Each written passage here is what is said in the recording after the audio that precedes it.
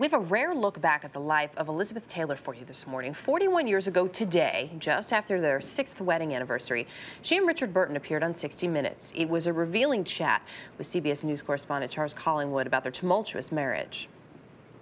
This weekend is the 6th wedding anniversary of you two. At the time, there were a great many people who... What do you mean, legal? Yeah. Isn't it? Yeah. Oh. Listen, well, if you are so devoted to each other, as I think you are, what about all these rows? You can't pick up a movie magazine or anything about Liz and Dick battling? No, I must say we enjoy fighting.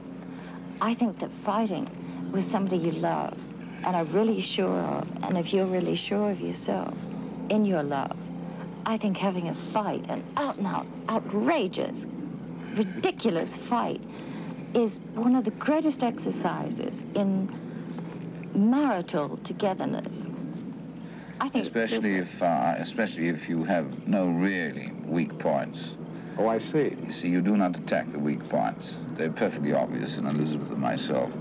So when I insult Elizabeth, which I frequently do, I do not attack that soft spot in the underbelly. And when she attacks me, double chins. You bloody well have. Yeah, she's got a slightly fat belly. I never use Well, those I've got his things. pockmarks, you know. Well, we can attack those things, but they're superficial. No, the ethics in you're more vulnerable, I'm sure, on other things than that. Well, yes, I am, yeah. You can watch the entire interview online. Just log on to 60minutesovertime.com.